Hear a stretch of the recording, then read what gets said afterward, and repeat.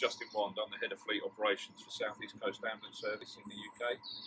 I'd like to introduce you to our IPTS vehicle, our connected smart ambulance that we've been working with Furno and local bodybuilders to provide. It'd be a pleasure to show you aboard. Service. We've not got a tail lift on the back of this vehicle. We've worked in partnership with Furno and utilised some of their fantastic products to really enhance the patient experience and to take away some of the unnecessary inefficiencies that we find with the traditional conventional approaches to loading patients.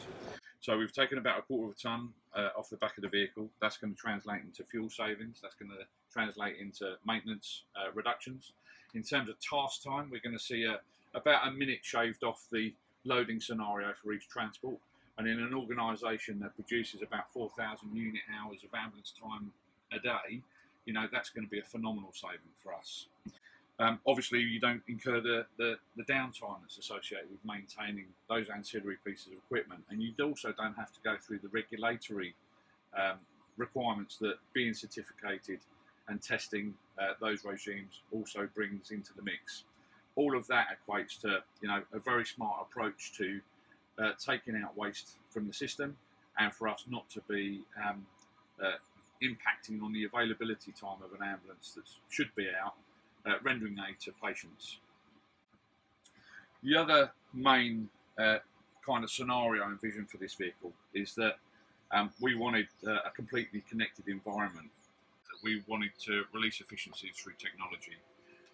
We wanted to enable the clinician to be far better connected to other healthcare providers and also better connected to clinical supervisors and enable the managers to be able to contact our staff in a variety of ways, so that whatever the scenario, they were able to provide some support and some guidance and do that from within the confines of the vehicle. There's obviously a lot of interest around the NX and its capabilities, and we're not necessarily going to be focusing too much on the variety of options and the scenarios that you can use the NX. YouTube's there, you can have a look at those, but the fact that we've got a stable, safe patient environment, one that accommodates the equipment to fulfil the needs of the paramedic, to fulfil the needs of the patient, to enable a really safe transfer and transportation of both the equipment and the patient in synergy with each other, you know, just takes that whole care package to another level. As you can see on this vehicle, we've got the pack rack, which is a crash-tested environment that allows us to attach a number of ancillary pieces of equipment within the proximity of the patient. That means that, you know, we don't run the risk of potentially having an incident in the vehicle where the equipment might strike the patient or hit other occupants. That's been something that's been lacking in the UK ambulance sector for quite a while. We've done far too many things to try and get around that. The working practice of the paramedic under pressure will often mean that they were putting stuff down on the floor and not necessarily securing that kind of technology and that equipment in a safe and secure manner. The design feature of this vehicle is that we've got multiple positions for the cot. The cot, as it is at the moment, is in its normal position. If we end up with bariatric patients, we've got the ability to move the cot to the centre line of the vehicle, but also to charge and be completely stable in a crash-worthy environment. We've got a medic seat that we can also orientate according to the head end of the patient. Allows us to maintain you know, good airway posture and position whilst maintaining safety throughout. We've got a really good quality intercom system, but there's nothing that really replaces the benefit of being able to talk through an open door in a safe and reliable manner.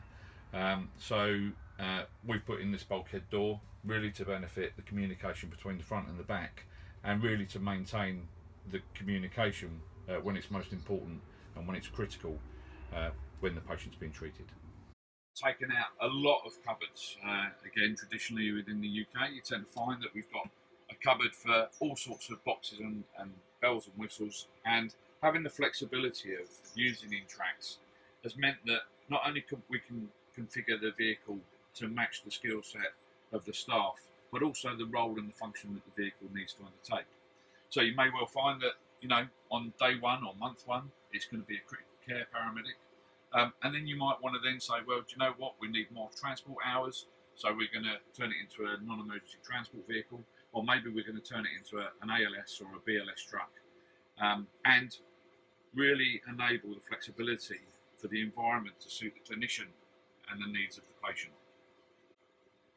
The other great advantage of this system is that once your medical director starts making decisions that says, you know what, we're going to swap from this piece of equipment or this piece of equipment to something else, rather than going through a remedial plan that's going to take 3 to 6 months of reworking, downtime, and obviously a lot of labour cost, we can then turn around relatively quickly with the system. We can unplug what we've got and we can replace it with something else. Infection control environments to really limit the risk to the patient. You know, picking up health acquired infections is a big deal, and you know, we've got a role to play in the ambulance service to ensure that we're not impacting on patients unnecessarily and introducing them to the opportunity to pick up an infection. With that said, one of the developments for this vehicle is that we've taken away blinds. Traditionally we would have integrated blinds within the window panel. Our crews report that they get dirty, they get broken.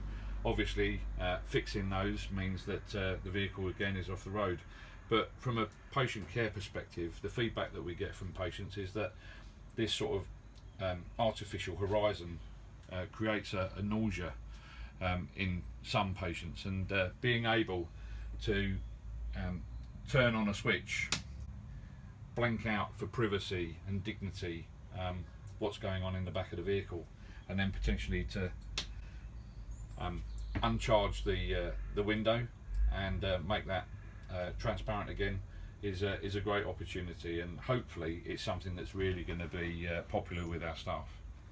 The key advantages that we're anticipating with this vehicle, apart from the flexibility of design and the ability to configure it to match the skills of the staff, is the fact that obviously we're not overloading vehicles with components and medical consumables, which reduces risk, but actually there's also a great opportunity there to refine our costs and make sure that we've got a vehicle that's really task worthy for the role and function that it deserves.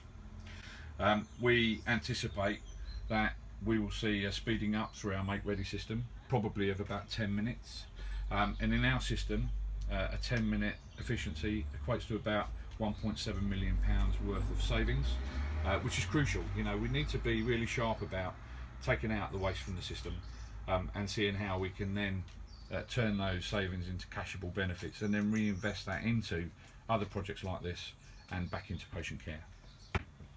On this vehicle, you'll also see that we've got PIR motion sensors. We use that to control a lot of the aspects of the vehicle, particularly the lighting. It's part and parcel of the strategy for managing power within the vehicle. We want to automate what we can, but we don't want to be too reliant upon, you know, switch panels and guys fumbling around with, you know, dirty gloves when they should be focusing on the patient. So we've set this up through the AceTech system, ultimately to control the lighting within the vehicle, but also so it's configured so that it turns off automatically as part and parcel of the power management strategy within this truck. So another innovation that we've managed to cram into this already innovation full truck is we've got Alexa on board, which is sort of the Amazon version of Siri.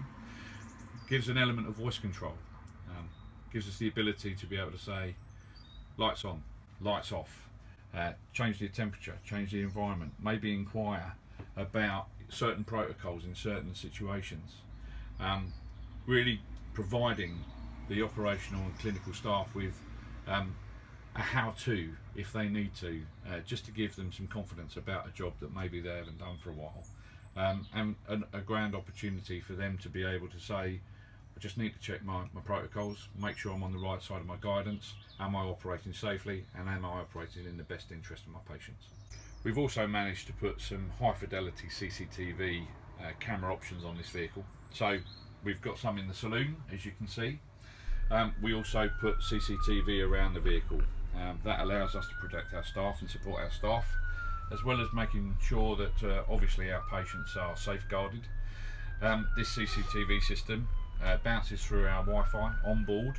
That means that we can back up the CCTV images through to the cloud, and when we get into traffic violations, we get into incidents roadside, we're able to download that data pretty quickly. It gives us the ability to talk with law enforcement and local police authorities about the initial causes and the things that the crew were experiencing before they were involved in a particular incident. We also know that in the UK, and in this trust in particular, we get about 32% of our assaults happen in or around the vehicle, and being able to protect our staff and support our staff through the legal process has been invaluable, particularly if you've got high fidelity images to support that challenge.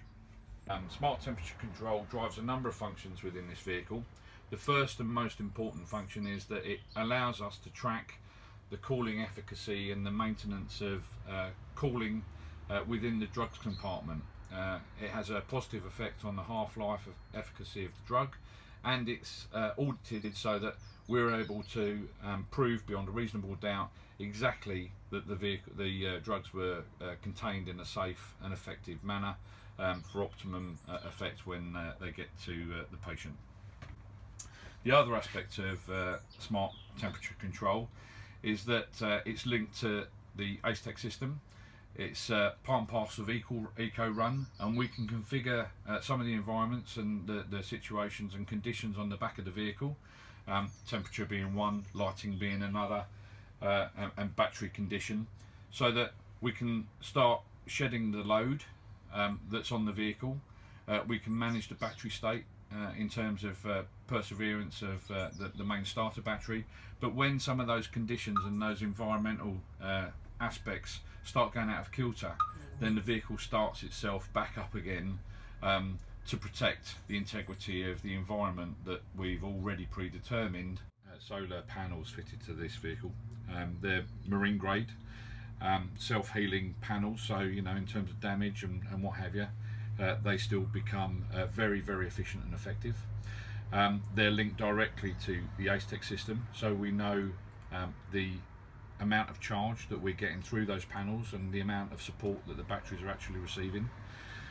We've had no downtime since we've had this vehicle connected up with those solar panels associated with battery problems. We've been able to monitor over time the efficacy of those solar panels, even within a garage, picking up ambient lighting. We haven't seen any of the battery charge levels drop. Some of the other technology that we're seeing on this vehicle really is a first for us again. The opportunity to connect our assets to the vehicle, and then to alert the staff of the fact that some of those key important assets, the assets that are low volume but high value critical assets in terms of the mission, are absent or missing. You'll never get into the opportunity again, or the situation again, where we'll find that a crew leaves a scene where maybe they've attended and it's been particularly complicated, and they drive away not recognising the fact that they've left their cardiac monitor behind. As part and parcel of the ACE-TEC system, we also have AVA. It's a voice alert. One of the elements that we found was really distracting staff in their normal work was that we had bells and pings and chirps telling them that something was out of alignment. And they got to a point, there were so many of those that they were being distracted, and they didn't really know what the chirp or the ping was necessarily telling them. So we've gone to very simple instructions that and information packages that tell them that the door's open, that maybe they're travelling too fast. Demonstration of some of the tech that we've got on this vehicle, and as I've already mentioned, we've got Alexa on board. We've got the ability for Bluetooth, near field technologies, and Wi-Fi, obviously for the benefit of the crew, being able to do their normal mandated emails and e-learning and that kind of stuff. But when they're on some downtime, this will give them a reliable source and hotspot for them to download something off the internet, maybe stream some movies, and really give them the opportunity to decompress after, you know, some of those nasty jobs that they unfortunately have to go to. This vehicle really is the epitome of the vision of the trust, and really is the building block for the changes that we're seeing within the NHS. Better connectivity to enable better care for our patients, and the opportunity for working much more collaboratively with other healthcare providers and emergency services to really benefit the whole health economy and improve patient outcome.